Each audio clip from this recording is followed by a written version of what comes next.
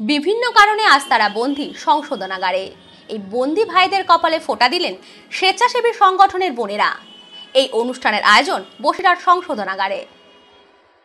দুর্গা থেকেও আজ কাছে নেই শঙ্করীয়।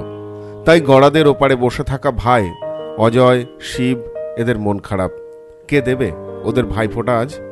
শুক্রবার বেলা বাড়তেই অবশ্য অজয় বা শিবেরা যখন জানল তাদের জন্য ভাইফোঁটার ব্যবস্থা করা হয়েছে, তখন মুখে ফুটে উঠল এক চিলতে হাসি।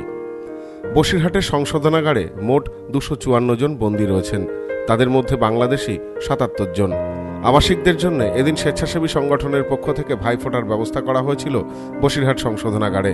শুক্রবার সকালে রেখা, মারিয়াম, মিনা, অর্চনা, রেজওয়ানা, প্রীতিকণারা পৌঁছে গেছিলেন সংশোধনাগারে।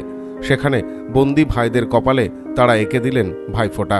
মাথায় আশীর্বাদী দুর্ব, হাতে মিষ্টিও তুলে দেওয়া হয় আবাসিকদের।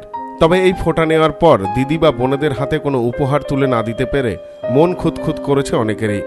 গত কয়েক মাস আগে অজয় এসেছিলেন চিকিৎসার জন্যে। অবৈধভাবে সীমান্ত পেরোতে গিয়ে ধরা পড়েন বিএসএফ এর হাতে।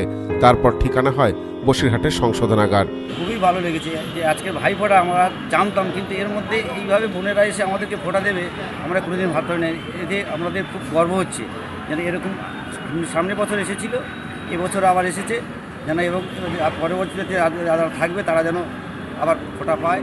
এরকমই গারদের এপারে থাকা ভাইদের কপালে এদিন ভাইফোঁটা এঁকে দিলেন সীমান্তের এপারের বোনেরা।